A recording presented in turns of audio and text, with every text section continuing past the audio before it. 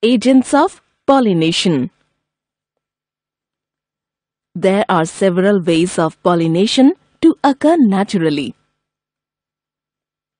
The conditions or organisms involved in the pollination are known as agents of pollination. Pollination by insects. When an insect visits a flower, the pollen grains get stuck to the body of the insect. When this insect visits another flower, the pollen grains get transferred to the stigma of this flower, thus bringing about pollination. Insect-pollinated flowers show the following characteristics. Flowers are brightly colored to attract insects. Flowers produce scent that attracts insects. Some flowers produce nectar. Insects visit flowers to collect nectar for food. Pollen grains are sticky, produced in less numbers.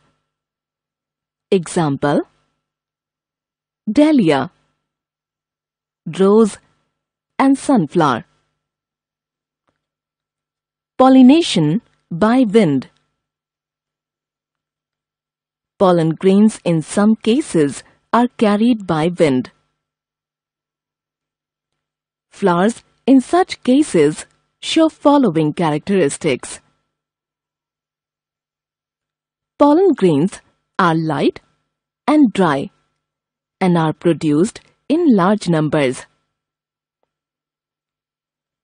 Stigma is large and feathery to catch the wind-carried pollen grains. Example: wheat, maize, palm, and grasses. Pollination by water. This takes place in water plants like hydrilla and vallisneria. Before fertilization, the transfer of pollen grains from anther to stigma of a flower is necessary.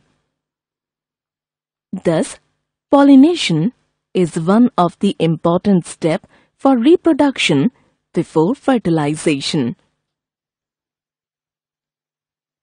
Differences between insect-pollinated and wind-pollinated flowers. Insect-pollinated flowers. Large and brightly colored. Nectar and scent is produced. Pollen grains are sticky. Pollen grains are produced in less quantity. Wind-pollinated flowers. Small and inconspicuous. No nectar or scent is produced. Pollen grains are dry.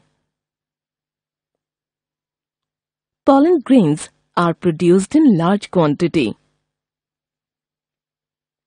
Let's know more. Manual removal of stamen is called emasculation.